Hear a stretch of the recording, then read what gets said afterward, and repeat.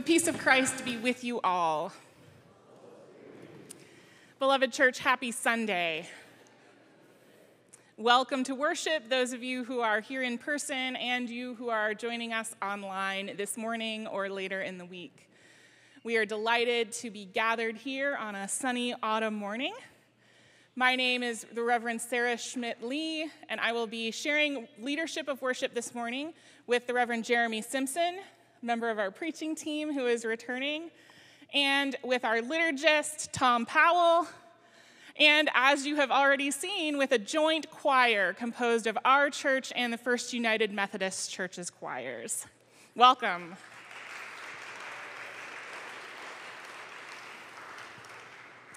The COVID transmission level for our county is down to low, and that means that wearing a mask is optional, except when we're singing.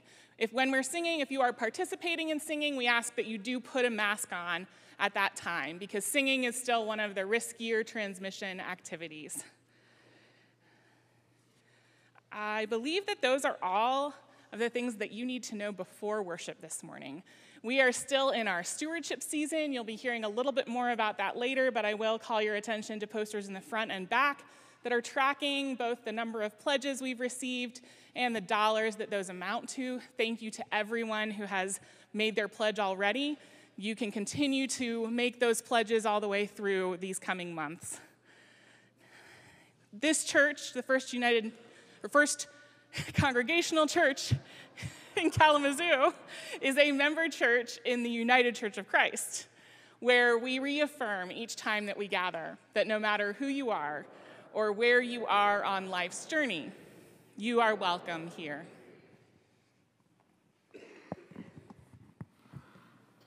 Greetings and good morning to everybody. My name's Tom Powell. I'm the church treasurer. Third Sunday of stewardship, good place for me to be.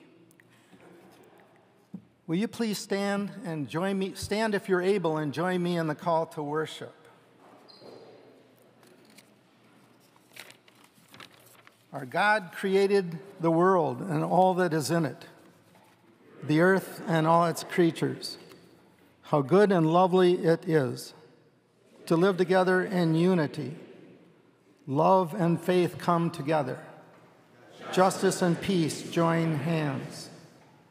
Even if Christ's disciples were to keep silent, the very stones would shout aloud.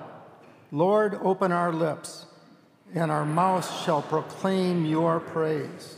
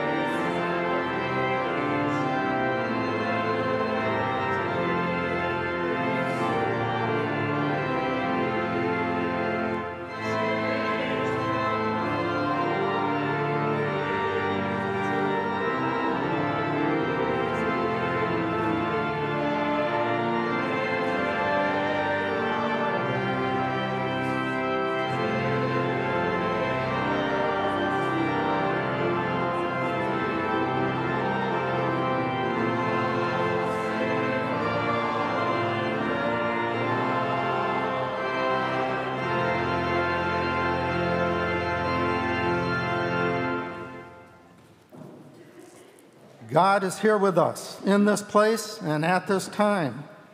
Let us join our voices together in the opening prayer, which we'll find in our bulletin.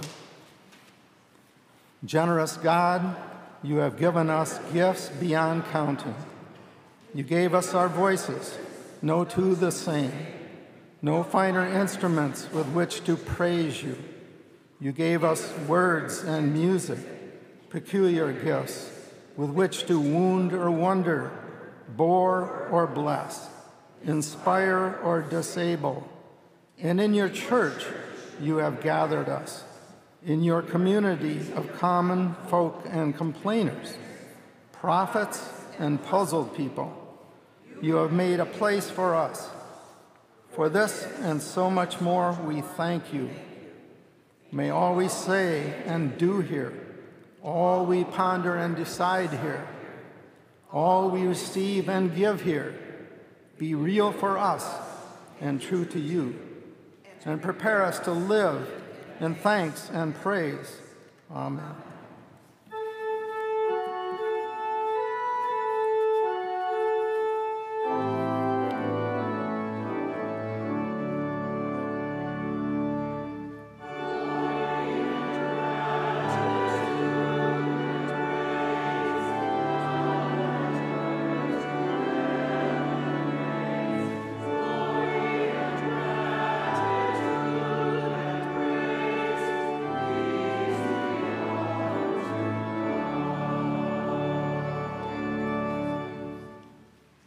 You may be seated, and I will invite forward any kids who would like to participate in this morning's blessing.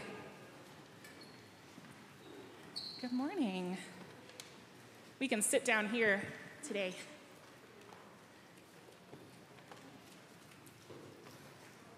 Good morning, folks. That's a super wiggly walk. I like it. Okay, so I have a question. What do you do when you pray? What do you do with your body when you pray? Okay, I see Ian has hands folded and Philip. Anybody else do something different? I see Cora's hands folded in her lap. Did you know that sometimes in other traditions, both Christians and people of other religions do different things with their bodies when they pray? Have you seen? Yep, some people fold their fingers together. Some people lift their hands up, right? Some people bow their whole bodies forward, right? There's a monastery that my husband goes to that's Episcopalian, and when the monks are praying, they keep bowing at different places in the prayer. That's not something that we usually do in this church. But there are lots of different things we can do with our bodies. What are some of the words you use when you pray? Cora. Amen is the end of the prayer, right? Do you know that amen is a word from a different language than English? Did you know that? Yeah. Do you know what it... It's one that I speak actually in. So do you know what it means in the other language? It means the exact same thing as... Okay, so... yeah, it means the same thing in that language. In the original language that had amen, which is Hebrew, it was amen, and it meant, let it be so. So it's like a word of agreement. We've said a whole prayer, and then we're like, yes, we want it to be that way. Let it happen that way, right? What are some other words that we sometimes use in prayers? Yeah, Philip.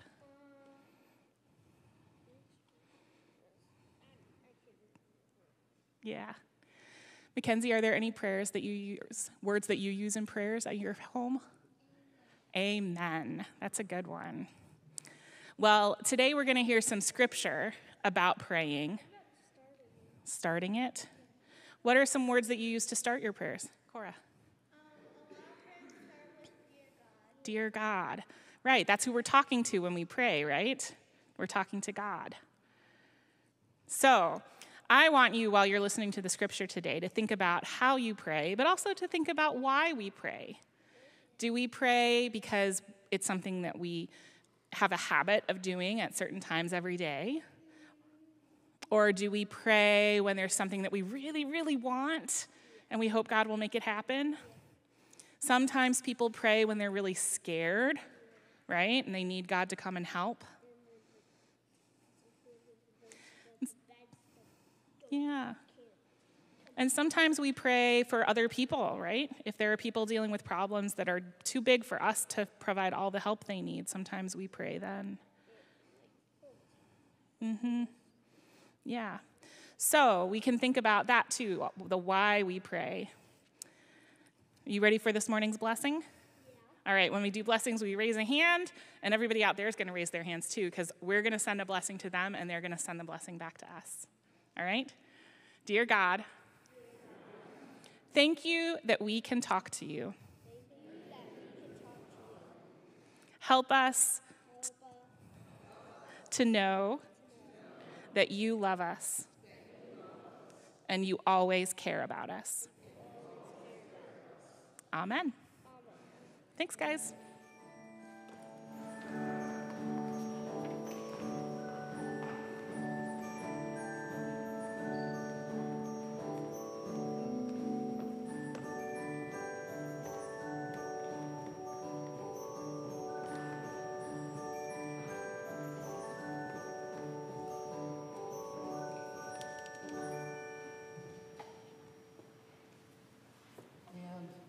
Scripture reading this morning is from the Gospel of Luke, chapter 18, verses 1 through 8, the parable of the corrupt judge.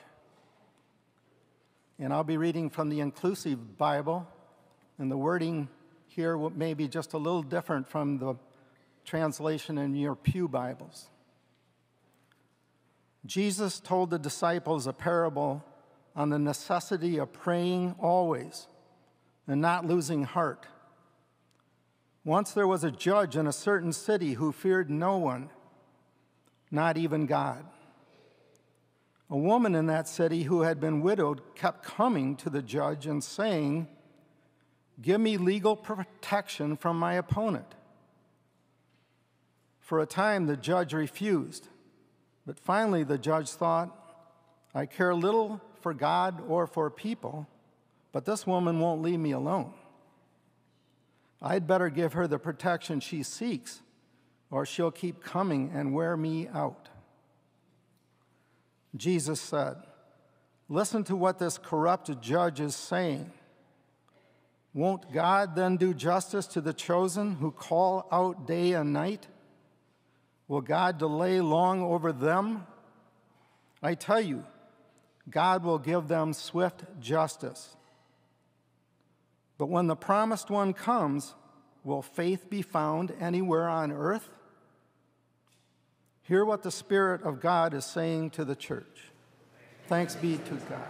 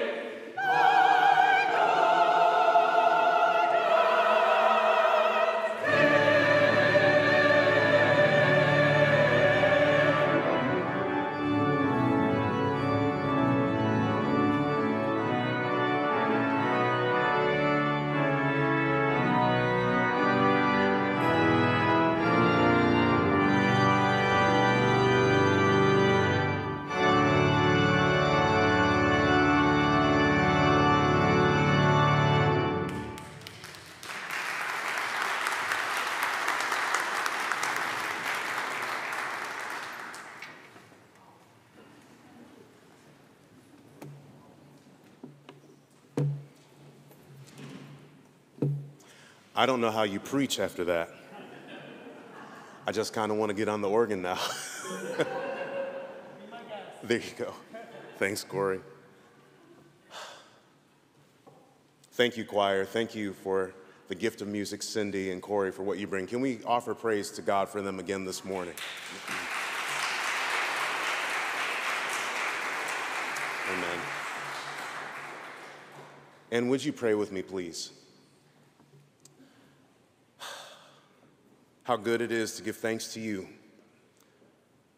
the one who woke us up this morning, the one who gave us the ability of our activities and limbs, the one who put in our spirit to come be a part of this gathering of people, those who have been called and sent.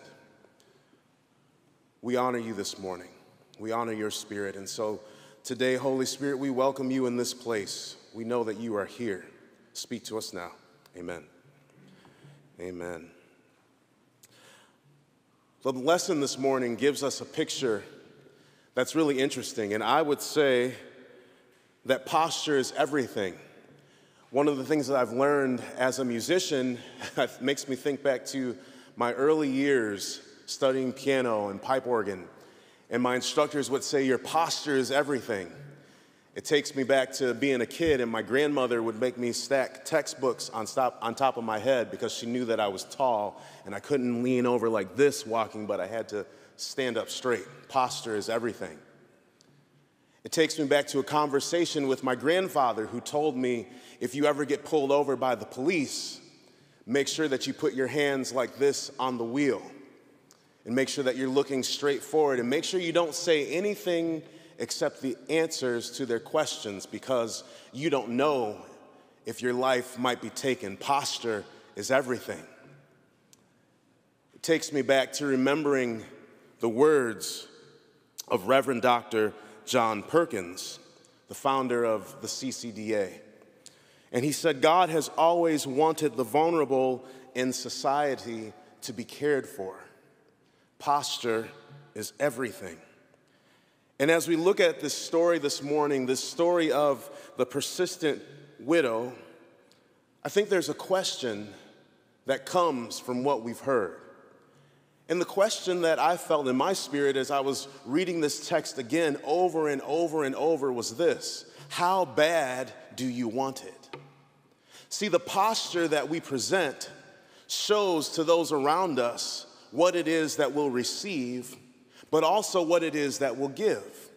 In the same way as it works with prayer, our posture shows God what it is that we're willing to receive, but even more so, what will we give? Because I know that when I pray, I don't like to pray with my hands clenched in a fist. I like to pray with my hands open to God, open to the Spirit that is always blowing, open to the Spirit that is always moving. And like this persistent widow, I can resonate with persistent prayer.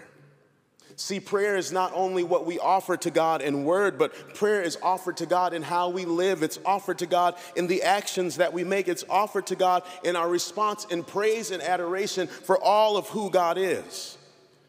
And in this story, Jesus is showing us this conundrum, if you will. He's showing us this dichotomy of thought around persistence. The power of persistence, the power of posture. Posture is everything. If your posture is lazy, it says that you might not be so interested in a response from what you're looking for. If your posture is upright, it says, I'm attentive to what's happening. If you're like me, sometimes your posture slumps over and sleep in a meeting where you're pretending like you're not. It doesn't happen all that often because I'm in meetings with some of you guys, so don't ever look that way. There was once a judge in some city who never gave God a thought. And in addition to not thinking about God, that judge cared nothing for people. Posture. A widow in that city kept after him. Persistence. My rights are being violated. Protect me. When I was reading this passage and becoming renewed and transformed by the words of life, my soul rang out resoundingly so, because I have felt time and time again this same feeling that she expressed.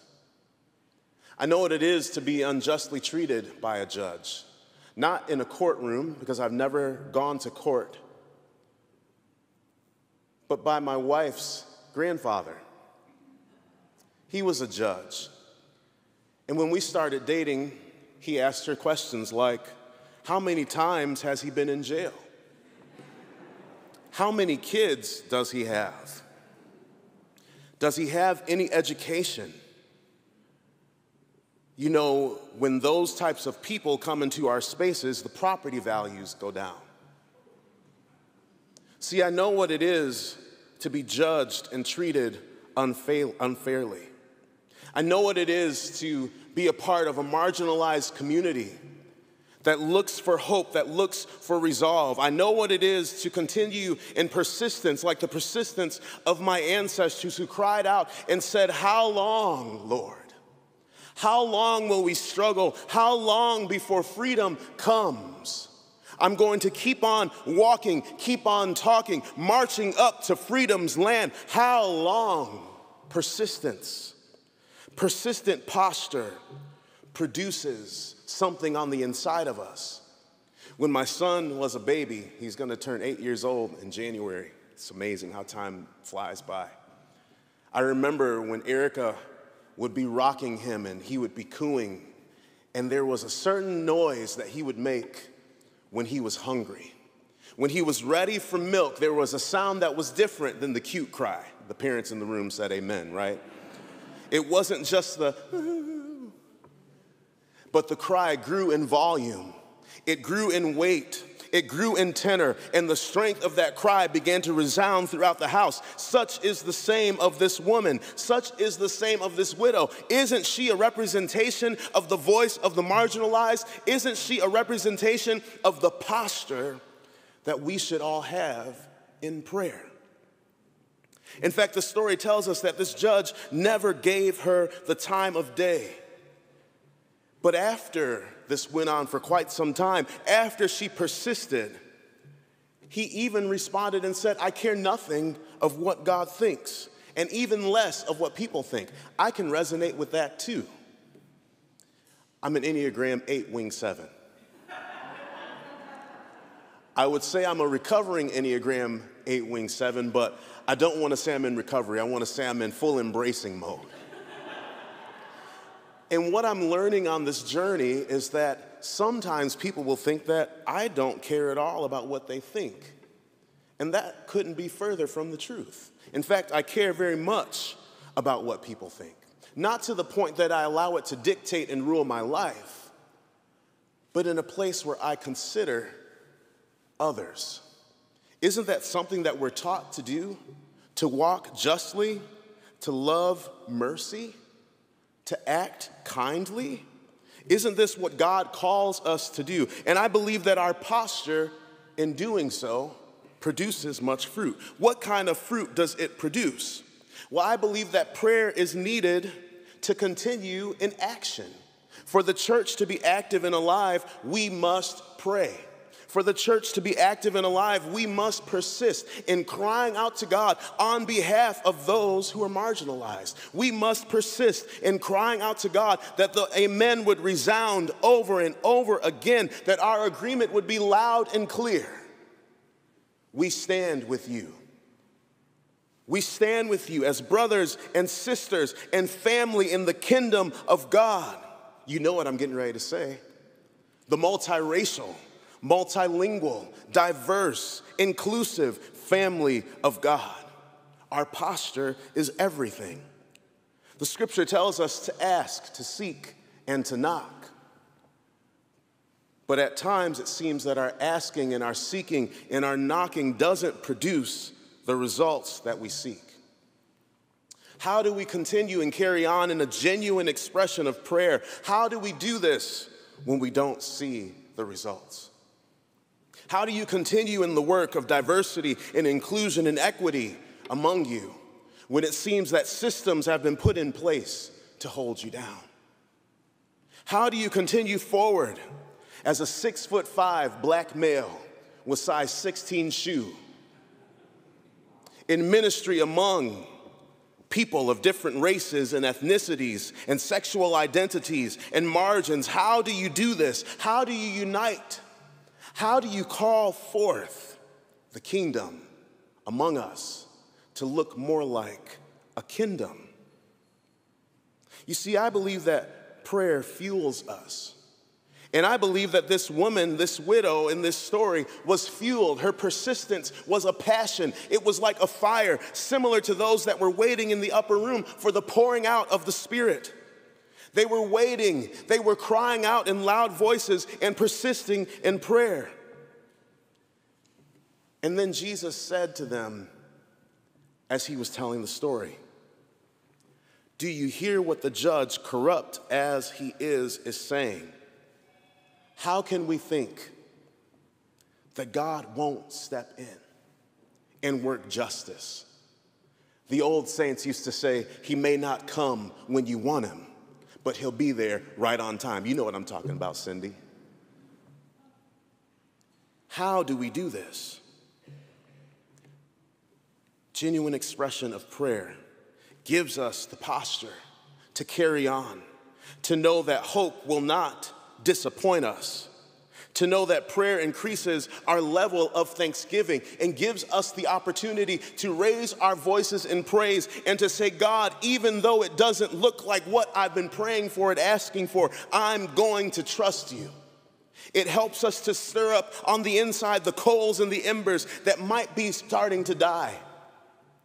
And it gives us a passion to say, in the midst of my trust, I don't know what your answer or what your response will be. I don't know how you're going to move in this situation.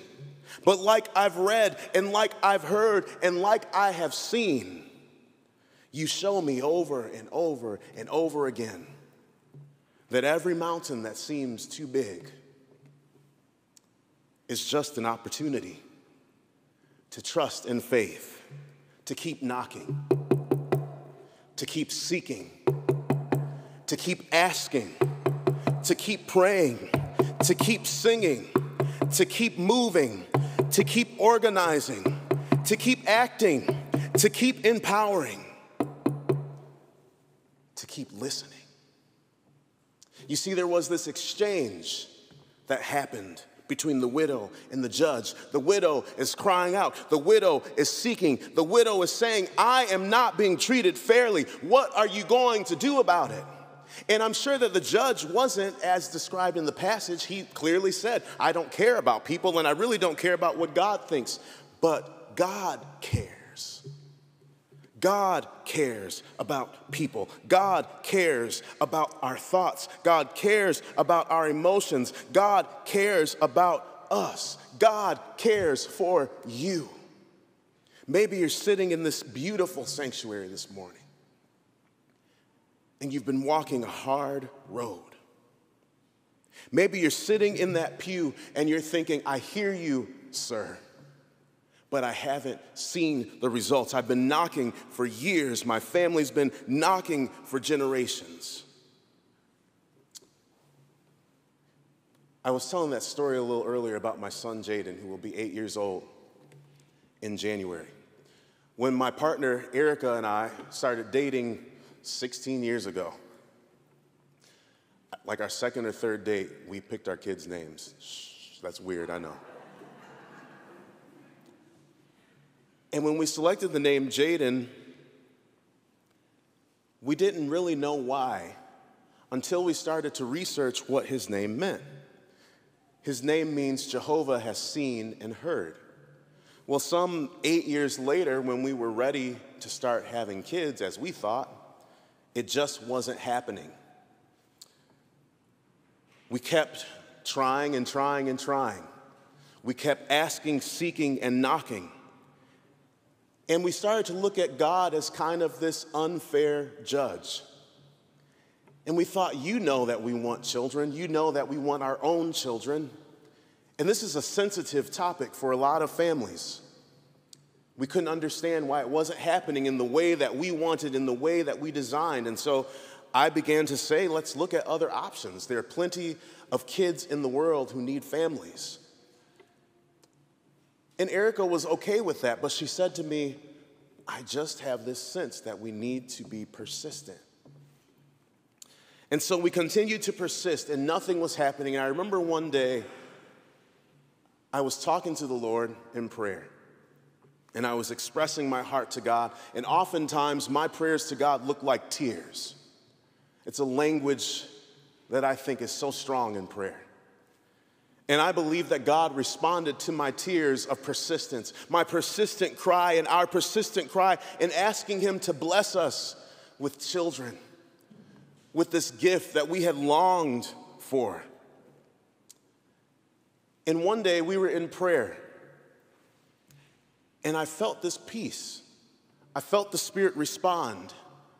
And as I felt that response, what I recognized was God was not judging me unfairly, but God was walking with me in that process to produce more of God's nature in me. See, prayer is not for us to change God's heart. Prayer changes us. That widow persisted because as she was knocking on the door of this judge, it was changing her resolve. It was giving her the fortitude to keep on walking, to keep on talking, to keep on nudging. We all judge things unfairly. In fact, if you're human, you at one point or another in your life will find yourself unjustly judging. But what happened in my life, as I was unjustly judging God, I was reminded of my state. Who am I? Who am I to judge this loving Creator? Who am I to judge the one that gives me life? And we know that this judge was not offering this widow life. This judge was not offering her the chance to survive a situation. But this judge represents our thoughts. I often say in order for us to believe in prayer, we have to look past the middle of that word, lie, B-E-L-I-E-V-E. We must look past the lies that are in front of us to continue to persist in prayer. In fact, the widow in this parable functions as a model for discipleship. She functions as a model for what it looks like for us to have an example of persistent prayer. In fact, I would say that she represents a midwife, if you will, someone that works in the middle of the birthing process to see it through. Posture is everything. And I believe that the cry of our posture says to the Lord how bad we want something. Because we're spoiled, each one of us in this room,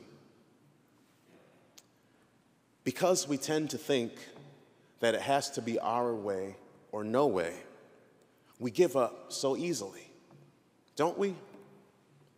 We knock for a little bit and then our knuckles start to hurt. We ask for a little bit and then our voices start to get weary and tired. Or maybe we work and move toward what it is that we think God's calling us in resolving injustice. But perhaps the Spirit is calling us to persist a little more. Perhaps the Spirit is inviting us to partner with God. Perhaps, like this widow, as she was resilient, she was faithful in the midst of injustice, in the midst of being treated unfairly, in the midst of having no power at all to change anything. She spoke with a voice to powerful systems and said, "You will listen to me." She recognized that it was not in her own strength. Sorry, my Pentecostal roots come out sometimes. She recognized it was not in her own strength. It was not in her own power, but it was by the Spirit of God that was inside of her, giving her the strength to stand before unjust systems and say, "I will not be quiet. I will not be silent. I will not shut up. You will listen to what I have to say because I am a daughter of the Most High God." We are children of the King of Kings. Is that Fritz Kryoff in the back right there? Hey, Pastor. We are children of the Most High God. And in the midst of our crying out, in the midst of our persistence, God shows up with the wind that we cannot see. God shows up with the wind that moves things out of the way. Because guess what? God doesn't care about obstacles. Obstacles are nothing to God. And so the widow continued in faithful resolve. Let the amen sound from God's people again. Let the amen. Amen in prayer is equal to agreement. When we say amen, we are agreeing with what God has already done. When we say amen, we are saying, God, we agree to equality. God, we agree to discipling out racism. God, we agree to discipling in your kingdom. God, we agree to destructing and tearing down walls that have divided us. God, we agree to seeing equality among us. This widow, and even more so the judge, is teaching us something important here. It's teaching us to express in hard spaces, in systems that cause oppression. It's teaching us not to focus on the oppressor, but to focus on the one who breaks oppression, to focus on the one who grants liberty. My family, my ancestors, my great-grandparents were born slaves, some in Stearns, Kentucky, and some down in Alabama. They moved to the north in the 1940s to Chicago, where the racism wasn't as bad. And then they came over to West Michigan, of all places, to the grand Dutch town of Holland, Michigan, in a space where they tell you, if you ain't Dutch, you ain't much. I heard you mumble it, I heard you. The German and other brothers and sisters in the room said, we know. And in a space, in a community that was so full of religion, some of those same folks would burn crosses in their yard on the north side of Holland. Imagine that. Some of those same folks would see them in a park and say racial slurs to them. And they would address my grandmother and say, get those N-word kids out of here. But you know what I've learned through those stories? What I've learned through those moments is that all of those were pieces of prayer. The crying out and the injustice. The crying out and the injustice. The balance of faith being spelled risk and realizing that that risk could cost my life to be taken. But let the amen sound from God's people again. May we say amen until we are all lost in wonder, love, and praise. How bad do you want it? Amen.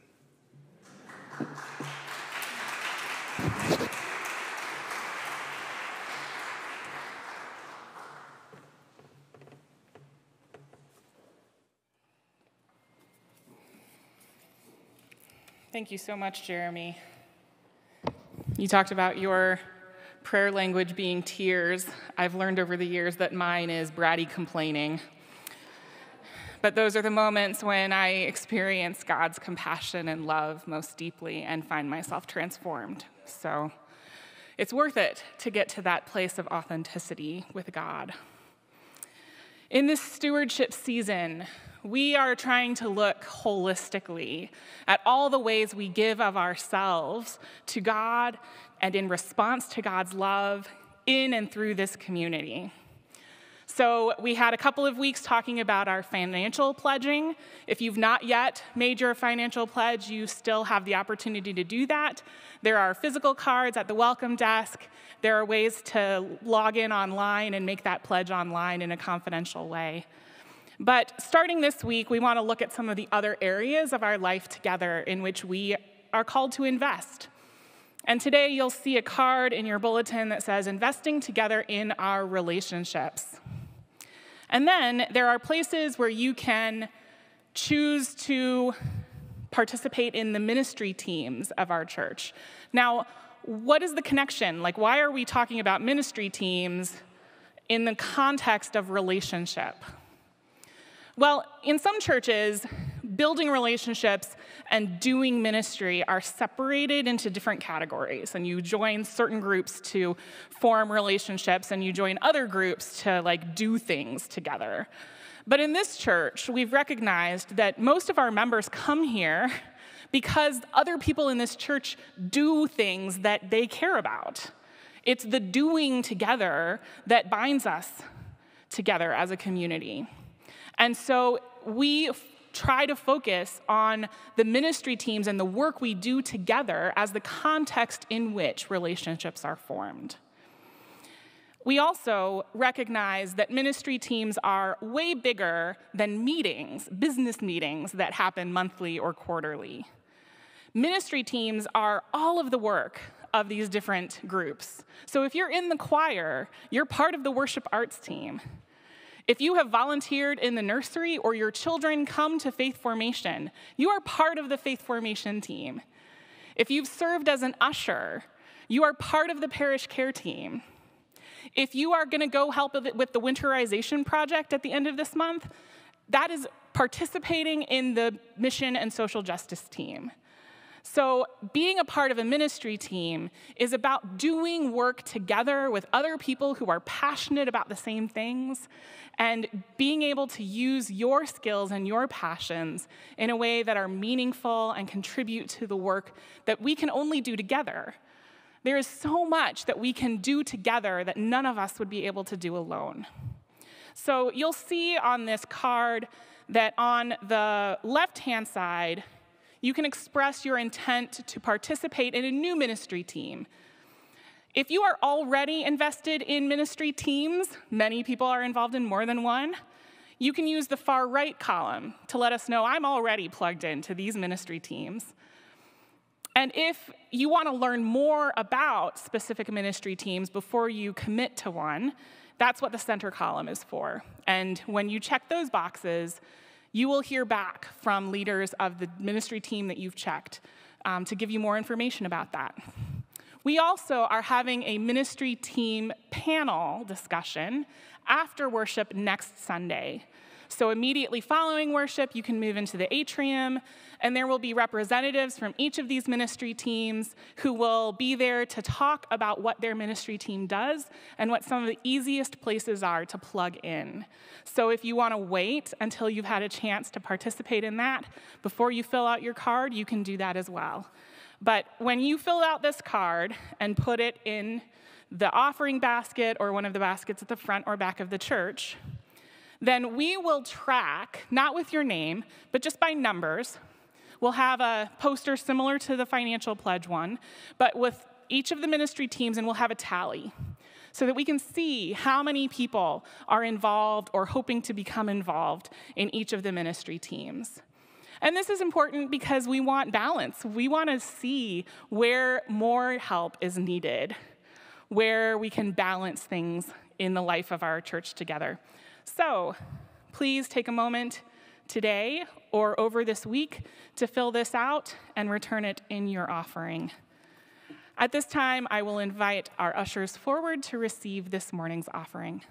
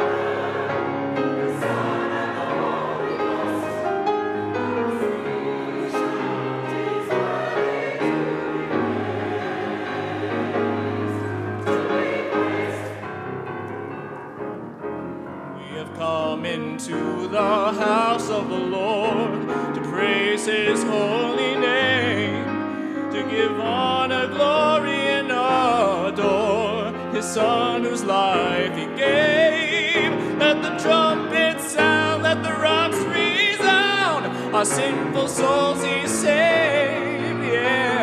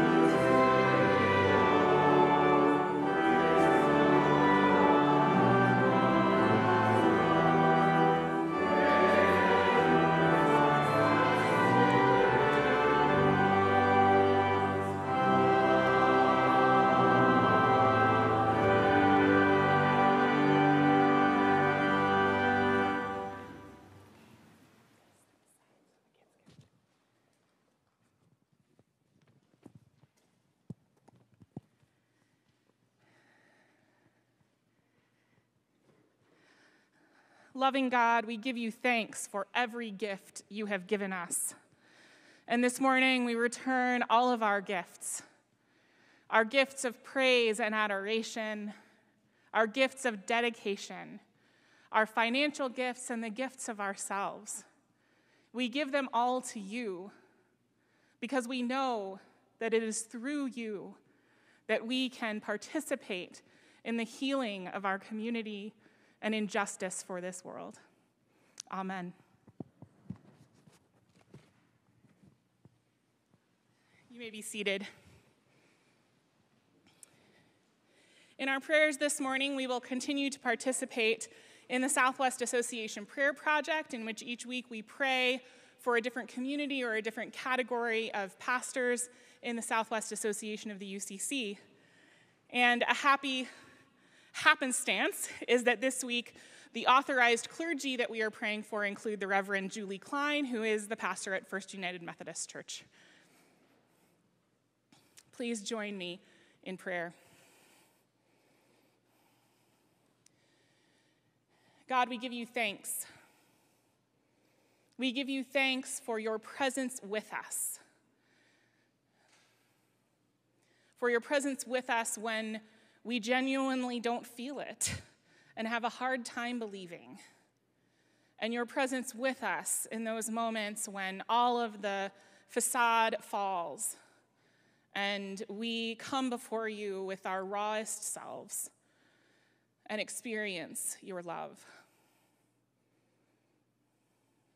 We pray this morning for our world. We pray for those who are crying out against injustice. This morning, we particularly remember women and girls in Iran, families in the Ukraine and in Russia who are torn apart because of war, and families in our own nation and our own communities who have experienced the impact of gun violence.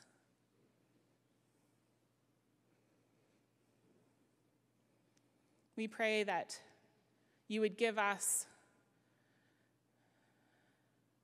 the urgency to participate in these cries for justice, to recognize that these injustices impact us, impact all of humanity.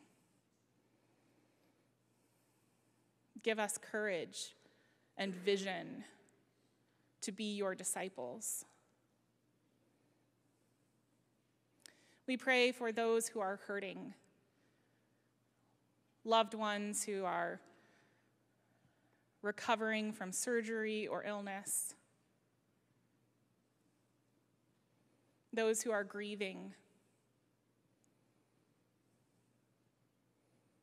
May we have the opportunity to share your love, to be a part of the community of peace.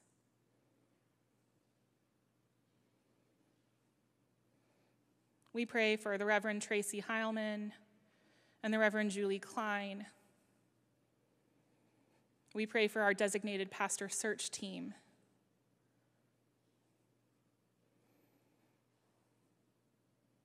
We hold these prayers before you, God, along with those that we carry silently, knowing that you hear even the prayers that we don't have words for. And that we are your beloved. And it is with confidence, as those who are called children of God, that we pray together that prayer that Jesus taught his disciples, saying, Our Mother, Father God, who art in heaven, hallowed be thy name.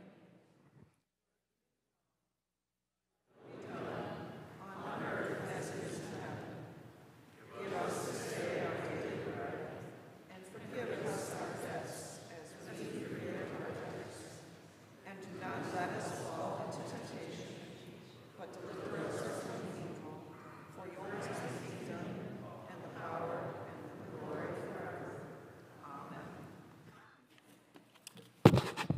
Good morning, beloved congregation. Isn't this a glorious morning in this space and with all of this music too? It just feels like a wave of love to me. And I'm so thankful for our First Congregational Church Choir and also the First United Methodist Church kinfolk that are with us here today. What a blessing. What a blessing. By the way, I'm the moderator of the church right now, so whatever. FCC informational meetings, interested in membership or just interested in learning more about FCC, there's no commitment or anything. They're going to meet upstairs, Mary and Martha room, after worship with Diane and Sarah to go over those different things. A Northside Winterization Project. This is a way for us to love our community and love our community where they're struggling, quite honestly. So that's taking place Friday, October 28th at 8:30 a.m. AME Chapel, all the other details are in there. If sign up on your connection card, please. Party. Who likes to party in this church? Come on! Okay, great. Party in the parking lot, October 30th. This is kind of a harvest Halloween party, and we're going to even have a highly talented barista there, Isaac James. He's going to have some amazing different treats that day for those. Let's see, what else? Meeting, correction, mission, and social justice, Sunday, October 30th rather than the 23rd. We have Friendship Hour. It's back in the atrium area after worship with coffee and goodies. Safe conduct training. This is part of our safe church policy. We have to be very intentional on people who are working with vulnerable populations in our church, and this is part of that training. It will take place on Tuesday. If you have any questions, let Sarah know. Isaac virtual public meeting, which is on the 23rd at First United Methodist Church, or they have a Zoom option. Make sure to engage in that. That's been a long-time commitment of FCC to engage in that, again, loving and caring and advocating for our community. Welcome team volunteers. You know, things are opening up. Things are changing back, loosening up, and we need people to watch the door. This is one of our things that we believe highly in. This building doesn't belong to us, really. It belongs to our wider community, and it's a meeting place for groups in our community as well. So, and those welcome team volunteers make that happen. Again, there's going to be training in that on October 29th, 9 a.m. to noon here at church. KDCCC is looking for a lunch volunteer. That's the daycare down in our basement area. So if you're interested in being a volunteer for that, again, sign up on your connection card or let the office know. Non-perishable food offerings are welcome every week. Every week, bring something from your pantry down to church. And these offerings brought by adults will be given to children to bring forward during the doxology. All food offerings will be donated to Loaves and Fishes. And oh my goodness, I think I got everything today. So let us continue in the bulletin together. Affirmation of our church. As members of Christ's body and of one another, unique parts of a beloved whole, we give thanks for this gathering and for the one who gathers us. In our scattering, may we remain together in spirit, reflecting God's love in all we do. Amen. Our closing hymn is Here I Am, Lord, number 525.